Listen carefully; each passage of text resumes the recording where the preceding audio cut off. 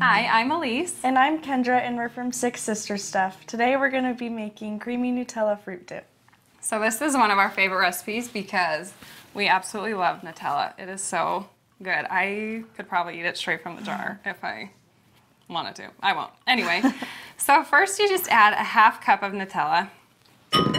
And then we've got 4 ounces of cream cheese. I've kind of whipped it together so it's easier to blend. And it's easiest if that's at room temperature.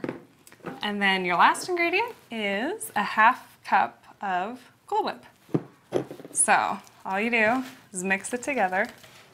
And this is easiest with a hand blender, or you could even put it in a stand mixer to really blend it well.